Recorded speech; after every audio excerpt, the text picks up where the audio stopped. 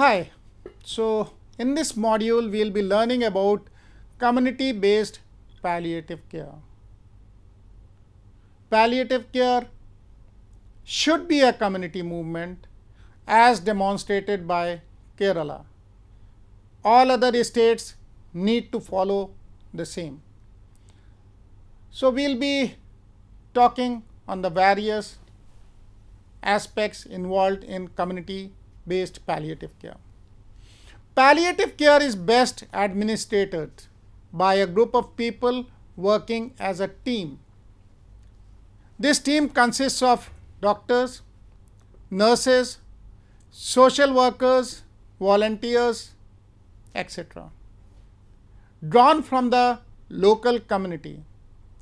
Hence, the importance of community participation is at its most. Home care is also an important part of palliative care, and this needs to be made inexpensive. As such, in this module we will learn about how to take self-care and concept of respite care. We will study various community participation models of palliative care established in various parts of India. So, Mr. Menon, would you like to share your views on community based palliative care? What exactly do you mean it? Community participation in palliative care is since the term denotes it is being led by the community. So it is not a matter of in a hospital activity or any other activity, but it is being invested by the community around. People drawn from a local area, especially when palliative care is considered as a locally performing one, and it cannot be done from a distance. So it is purely localized. In that way, what we generally do is to identify the interested people in palliative care and give them a small way of 1 hour, 2 hour training. Say taking drawn from different clubs. So some residents associations may be there, some sports and arts club will be there, and some interested philanthropists will be there. So we will request all those organizations to come and assemble in a particular area when we will be able to explain what actually palliative care, how we can establish our palliative care center in this part of the country, and there are certain things that have to be followed for establishment of palliative care. So we make a carpet bombing, as we say. So 1 hour intro about palliative care will do a lot of things. So those who are really interested will come forward. We will invite the the local panchayat or the local municipal chairman, the corporation, whatever may be, and the local ward member. They are also to be drawn to that particular group, and we will form a small group, and this group will be the unit of that particular palliative care center in that area. We will try to identify those who are in need of palliative care intervention. Say for example, the residents associations, they will have a very good list of those who are bedridden patients of different nature, and the Anganwadi teachers, they are also having a list of such patients, and the ASHA workers, they also draw all this. It's a teamwork or a group exercise. Any single person cannot do that, but a group can do wonders. That's how Kerala could be a model for others to follow.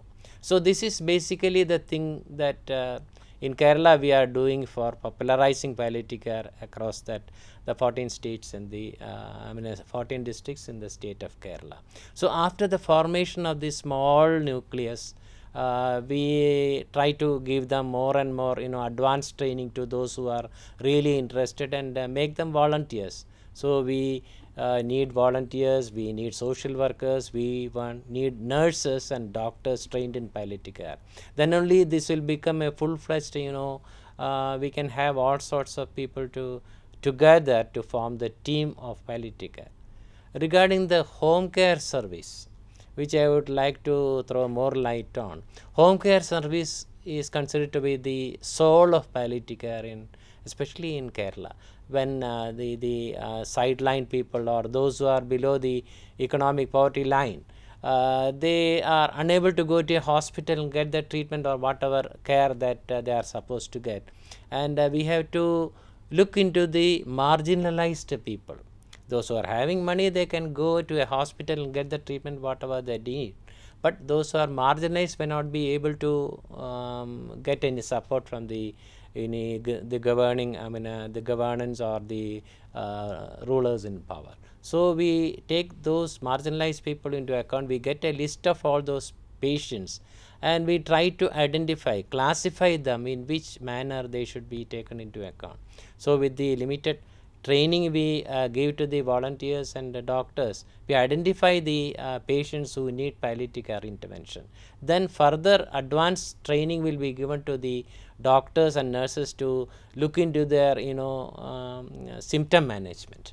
Physical symptoms, they will have to address the physical symptoms, and for all other psychosocial issues, we seek the help from the volunteers who may be locally popular in that area, and with their help we identify the needs of the categorizing the needs of the patients who are in that particular locality, and we reach out to the people who are wealthy. You see, wealthy people are also equally interested in giving money and giving charity, but the only thing is that whatever money they invest, they want to see the result. Somebody taking money from him and doing nothing, that type of thing, anybody, nobody will agree to that proposal. But those who are in need of help and those who are ready to do any help, these people are ready to help in whatever manner. That's how Kerala palliative care works. And in the in side by that, when we take from international scenario, this is Kerala is the first state in any of the nations to declare a Kerala state palliative care policy. So with the introduction of this palliative care policy, all the Grama Panchayats, all the municipalities, all the district panchayat, all the block panchayats, all have facilities for taking care of the patients who are having debilitating illnesses. So that is a very good move made by the Kerala state. So moreover, the availability of morphine and the getting of licenses very simplified in Kerala state. So many factors contribute to the the way in which we are working at the moment. Thank you. So according to Mr. Menon, the community participation is a team effort, and in fact we have to have doctors, nurses and other paramedicals selected from the local community. And in case if we do not have doctors locally, then IT could be an answer. We have to use information technology, and that has a major role in palliative care. So telemedicine could come in, teleconferencing can be done with the doctor. Consultations can be made. So that we obtain consultations so as to make palliative care cheap, because if a center is charging lakhs of rupees for the death of a patient, again we cannot term it as palliative care. Palliative care means it should be accessible, it should not be very expensive, and rather it should be complementary service given by the community to the patient. Because there are absence of resources, hence the present resources have to be very carefully utilized. So do you find any role of students in this campaign? Yes, definitely. When we talk about the student community, we have to understand the role they have to play, because we know when we take into the international scenario, aging is a very important factor, because with the advancement of science and technology, more treatment, I mean diseases have come within their fold and they can be treated in a way. So which means that their age is taken to another level. Now a report says that nearly 71.3 years is the average lifespan of an individual, of a male individual. So along with that, there are some drawbacks also. When we become aged, naturally some physical ailments are likely, and falling are likely. Your vision will be impaired partially or fully, and you may not be able to remember things. Dementia is likely to creep in the way, and other a lot of things are coming. So blood sugar, the diabetic patients, the hypertension patients, a lot of things are coming in the way of aging. That is one area. In the case of students, student is a very, very powerful, I may say powerful medium to do whatever that is needed for the sake of the community around. So these students have high potential, high they have got a very good thinking, they know what to do, they are very creative and they are very potential, they are talented in a way. So taking into account the resources available in the students, we can transform it to the care of for the benefit of the elderly. So in a way, the students can be of much help to the care of the elderly. That's how we introduced our YES project.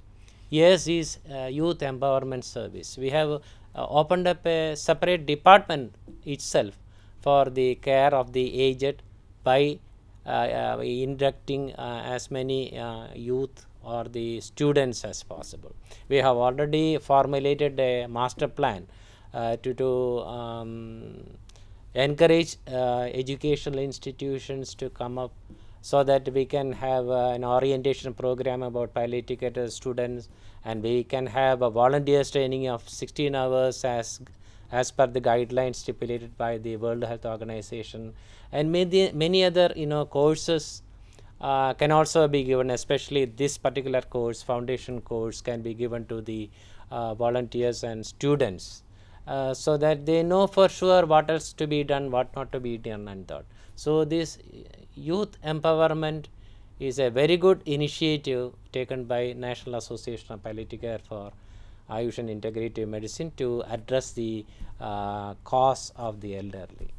The students who are with NCC, the students who are with NSS, the students who opt for SUPW, socially useful productive work, can they be in any way groomed into palliative care? Can they be utilized to give their services not outside but within their home to the people who are elderly or those who need specialized care? Why? Because we are improving these students to develop empathy as well as compassion, which is very much required, and in many ways it is lacking amongst most of us. Then what I have seen in palliative care is that those people who are very closely giving care to the patient, they suffer from burnout. Burnout is a situation where you are overworked. You work beyond your capacity and then you start losing interest in life. It is worse than depression. So, Mr. Menon, would you suggest a way to handle burnout? Every machine has a capacity. Every machine has a manufacturing date as well as an expiry date. Suppose if we take a laptop, for example, there is likely to be a manufacturing date and there is likely to be an expiry date when you are supposed to repair it. But in the case of a human being, he cannot be repaired all on a sudden. It takes a lot of things to do before getting it repaired. So, man is always a machine which cannot be repaired constantly, but we have to face a situation when repairing is highly necessary. Take for example, when I am having some incurable disease and my wife is taking care of me, and the only member of the family to take care of me, naturally she is having 24/7 work. She does not have time to sleep, she does not have time to have her sports or any other activity whatever that is needed by her. She does not find any time to read any newspaper or taking care entertainment and all that, taking care of the children, whether their curriculum is properly taken into account and all that. A lot of things, financial constraints, how to manage the next day's daily routine and all that. So who are to be contacted, how we can get the money and all that. Lot of planning is required. Administration is full in the hands of the carer. So naturally over a period of time, when you do things over a period of time, you become monotonous. It's a natural course of thing. So even though a carer is becoming monotonous, she cannot do away with the present task because there is no other person to what you call share the baton to that person. So there is likely to be burnouts. We call it burnout. So what we usually do is to take both the patient and the carer in a particular locality or what we call a daycare center or a respite center for enjoyment. We know for sure, and the carer knows for sure, the patient knows for sure that his life is almost coming to an end. Let them enjoy. So for enjoyment of their sometime during their lifetime together, and nobody will be there to help them out.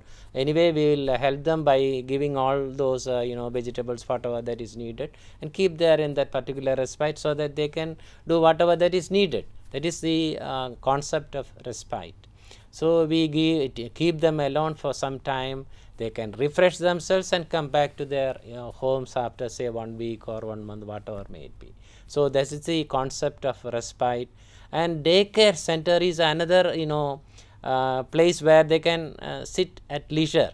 There the carer can take leave for some time. So the carer can take leave for some time, hand it over to the authorities of the daycare center, and she can come in the evening after having done all the daily routines. So these are the two things we are working on in different parts of the country and abroad. So it is working very beautifully, and we hope that if the same trend continues, the burnout can be reduced to the minimum as far as possible. So just to be more illustrative, let us understand that there is a relay, and in this relay race, if a single person tries to run all the laps, what happens? He is going to suffer from burnout. Why? He is trying to overwork. So in case of caregiver has to find out time for respite, for rest, for recreation, and spending that time for leisure as per his or her wish. And this respite is given by some other person from the community, from the family, or maybe by taking the patient for a small duration to a daycare center, to a hospice, to a respite care center, so that the other person gets rejuvenated even after spending only a few hours left to her or him to be enjoyed or utilized as per their wish.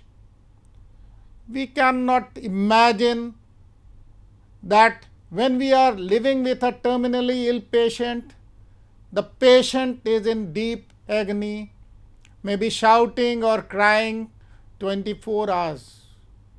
And the person who gives the care is so much disheartened.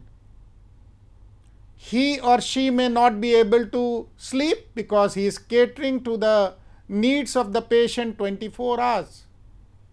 And that is why palliative care is required to give relief to the patient so that the patient takes rest, and when the patient is resting, the caregiver also gets some rest.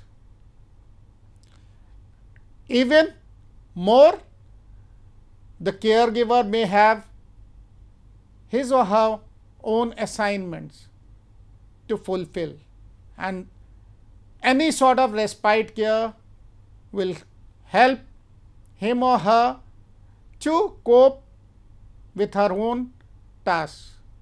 With this, we are ending this session. Thank you.